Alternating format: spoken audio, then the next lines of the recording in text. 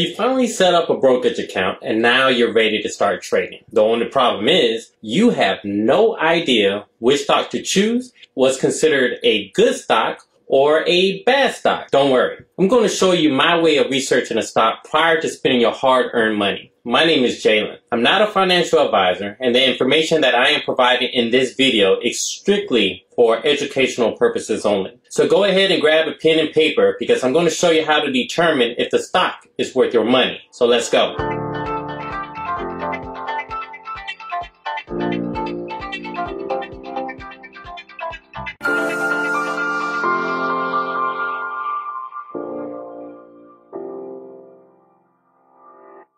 Lately, a lot of people have been asking me for my opinion regarding stocks that they've either purchased or were looking into purchasing. I always respond by asking, what are you or were you interested in that stock? And 90% of the time they respond by saying, well, the price was cheap. Me and my friend use those products a lot, so I want to buy it. Or my favorite one, my mama's cousin's boyfriend's baby sister's husband's nephew is into stocks and he said I should buy it. Before buying a stock, you have to research it or else it's just straight speculation. That means you're just going off of hope. You're basically gambling. Buying a stock without researching it first is like buying a used car without test driving it first. I mean, the price might look mighty nice, but that price is going to hit different once you find out it's worth a lot less due to a previous accident. Most investors do what they call a fundamental analysis before purchasing a stock. A fundamental analysis isn't as intimidating as it sounds. It's a way for you to determine whether the stock's current value reflects its true value. The price you see on TV or the internet is somewhat like a facade. The current price is a combination of the true value along with rumors, media hype, politics, seasonal business cycles, disappointing earnings, bad news, good news, and unexpected events like the coronavirus. As an investor or a trader, you should conduct a fundamental analysis to look past all of the distractions and focus on the real value of the stock. A fundamental analysis consists of looking at the company's finances, the experience of their leadership team, how the company generates revenue, and if the company have any competition. Investors use all of these factors along with others to evaluate and to determine if the stock is worth to buy or if it's time to sell. The textbook way to complete a fundamental analysis is to review the company's annual report known as the company's 10K. The 10K is an annual form that every public company has to file annually, and I can't lie, it's a very complex report, but it gives you a full explanation about the company. I will not cover how to review an annual report on this video, but I will at a later date. Personally, I do a quick fundamental analysis using Yahoo Finance. For this lesson, I'm going to use American Airlines as an example. Its ticker symbol is AAL. So first go to www.finance.yahoo.com and enter American Airlines ticker symbol in the search box on the top. You will see a page showing all of the information pertaining to American Airlines. You can see there are a few sections, which include summary, chart, conversations, statistics, historical data, profile, financials, analysis, options, holders, and sustainability. You should be in the summary tab right now. Let's just say that you've never heard of American Airlines and you have no idea what it is or how it makes money. So you need some basic information about the company, right? Well, click on the profile tab on top of the chart and you'll see some basic information about the company. Information like what sector it's in, the type of industry it's in, how many full-time employees it has, and the names of the key executives along with their salary. Scroll down a little bit and you'll see the description of the company as well. If you need more detailed information, you can always Google, or like I mentioned earlier, the answer will definitely be in the company's 10K, their annual report. Now click on the summary tab. I always look at the 52-week range. This tells me the lowest price and the highest price that the stock has been within the last year. It tells me that the lowest that this stock has been within the last year was $10.01, and the highest was $35.24. Then I look at the days range to view the prices that it fluctuated during the last market day. The stock fluctuated between $13.91 and $15.21. Although the price is really close to its 52-week low, I have to take into consideration the recent outbreak of the coronavirus, which hit the economy really hard. Then I look at the volume. The volume tells you the emotional excitement in a stock. Essentially, it's telling you how many people traded or sold that stock during that day. As a general rule of thumb, you do not want to mess with any stock with less than 1 million in average of volume. Quite honestly, an average volume above 20 million is more ideal. Investors trade American Airlines at an average volume of 27,547,456 per day. Then I'm looking at the market cap, which is short for market capitalization. It's a total size of the company in the stock market, and it represents how many people own shares of that stock. Next, the PE ratio stands for price to earnings ratio. It's an extremely useful tool to determine the true value of a stock, and I'll cover that later in the video. Next, we have the dividend and the yield percentage. This tells us how much dividends you will receive per share. The yield tells me the percentage of a company's share price that the dividend will turn out to be. Then I scroll down and read the current news about the company. Within the same section, I review the earnings chart to see if they met their previous earnings goal. Now remember, companies release an earnings report every 3 months, and it's like a summarized report card. They tell you if they met their financial goal and their guidance for the next 3 months. As you can see, American Airlines met all of their quarterly goals during the last fiscal year. You can also view the downgrades and upgrades given by financial analysts from various financial institutions.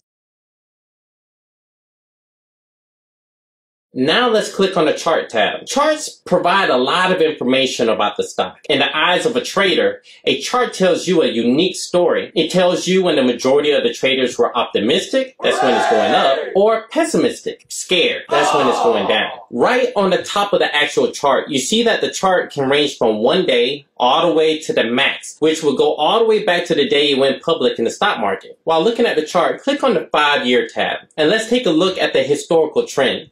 Is it going up? Were there any massive dips? Or was it pretty much stagnant? As you can see, American Airlines stock has been all over the place with no kind of consistency. And there was a slow downward trend since January of 2018, and then it dropped significantly this past February due to the coronavirus. Now click on the 1-year chart to see the trend for the past year. Ask yourself the same questions. If you see any significant movement, document the time that it either dipped or spiked so that you can find the reason why on the internet or by the company's old annual reports. For example, in this 1-year chart, I was curious to know what caused the stock to go down on July 25th. I researched on Google and found out that American Airlines released their earnings report on January 25th before the market opened. Although they had a great earnings report and a positive outlook on the following 3 months, there was a huge uncertainty among investors regarding the grounding of Boeing's 737 MAX fleet due to a few crashes that occurred with that model aircraft.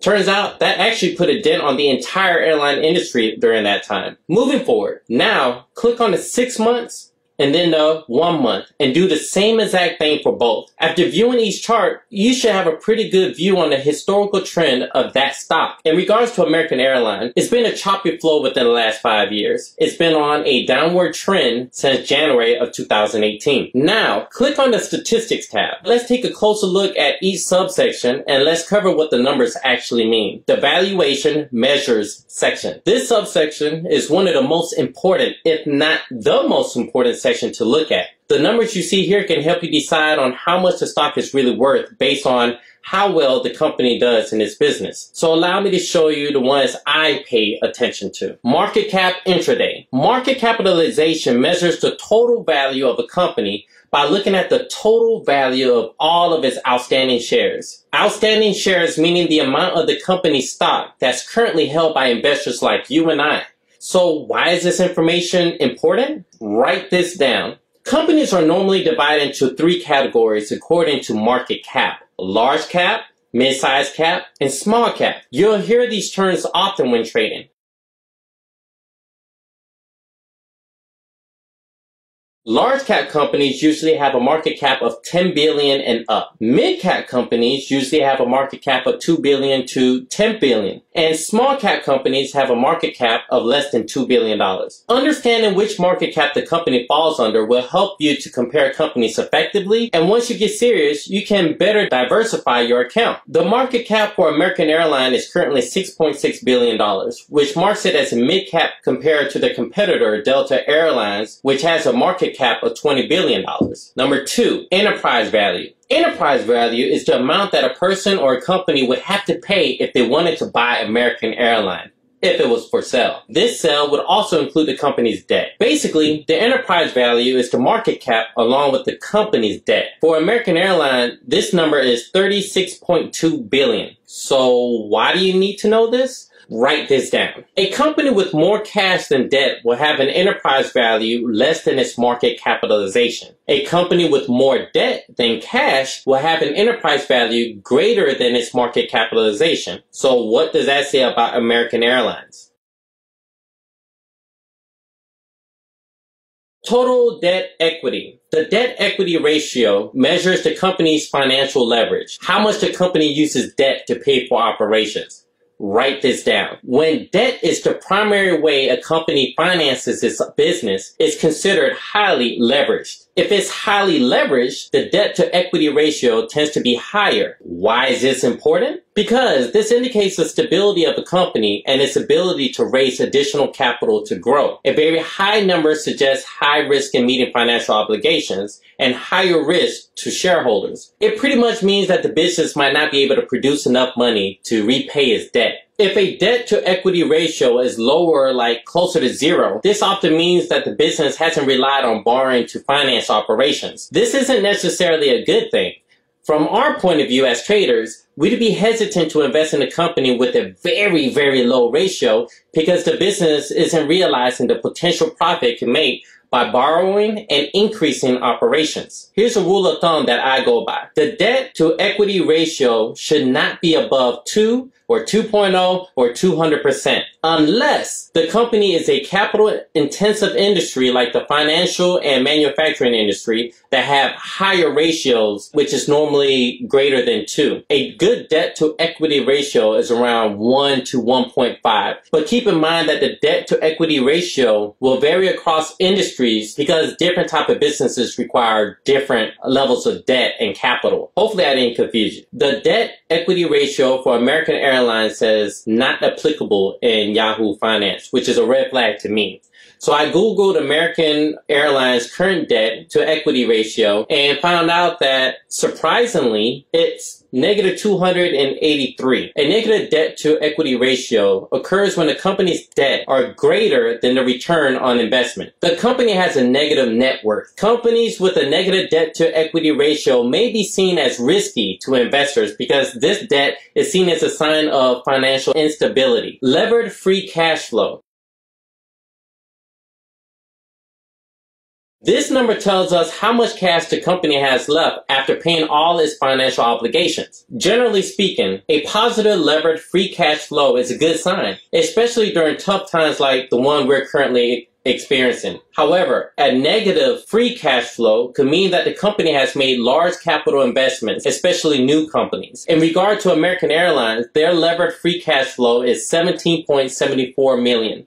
PE ratio. Let's go back to the summary tab and take a look at the PE ratio. PE stands for price earning ratio. I use it to determine if the stock is overvalued or undervalued. Earlier, I mentioned that the stock price that you see on the internet or on news is somewhat of a facade that incorporates public sentiments along with good, bad, and unexpected news. The PE ratio is the share price divided by the annual earnings per share. But don't worry, although it's good to know, you can simply Google a company's PE ratio or just pull it from Yahoo Finance. If you want to learn how to calculate the PE ratio, the information can be found on Investopedia. The PE ratio is used to compare valuation between two or more companies within the same industry or sector to determine which one is the best value for your money. A lot of people will make the mistake of comparing PE ratios between different sector or industries. Write this down. A high PE ratio means that investors have a high expectation about future growth, while a low PE ratio means that they have low expectations about future growth. A low PE ratio can also mean that it's a bargain buy. The PE ratio will not work on a company that's losing money. They will have a negative PE ratio or no PE ratio at all. A negative PE ratio is a really bad sign, a red flag. If you do not remember anything else from this video, this is the one thing you can use to make a better decision about purchasing the stock. So from what we researched, is American Airlines a good investment? Well, here's what I gathered about American Airlines during this lesson. After viewing the charts, American Airlines has been on a continuous down slope since January of 2018. I compared the PE ratio of American Airlines to Delta, United Continental Holdings, Southwest Airlines, and JetBlue Airways. And American Airlines has the second lowest PE ratio. This could mean that it's better value. However, I think investors have a low expectation for the stock to grow. The levered free cash flow is in the negative. The debt to equity ratio is negative, which indicates that the company may not be able to pay its debts. So in conclusion, in my humble opinion, American Airlines would be a risky investment. Members, do you have a particular way to research the stocks before buying them? If so, I'd love to hear your method. Please comment below.